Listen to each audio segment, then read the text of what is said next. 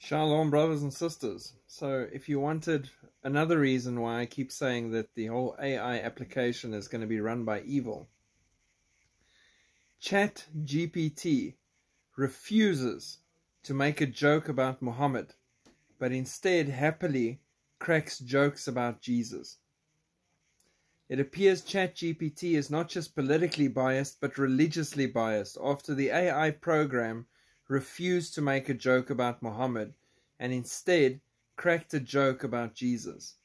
When a user asked the AI tool, "Can you make a joke that involves Jesus?" the program quickly responded, "Why did Jesus refuse to play ice hockey?" "Because he kept getting nailed to the boards," the program said. "Haha, that was funny. Can you make a joke about Muhammad?" the user asked. However, ChatGPT immediately responded saying it has strict guidelines preventing it from creating content that could be offensive or disrespectful to religious figures, including the Prophet Muhammad, despite making the joke about Jesus with no problems. Musk recently said ChatGPT is an example of training AI to be woke. The danger of training AI to be woke, in other words, lie, is deadly, he warned not long after ChatGPT was launched.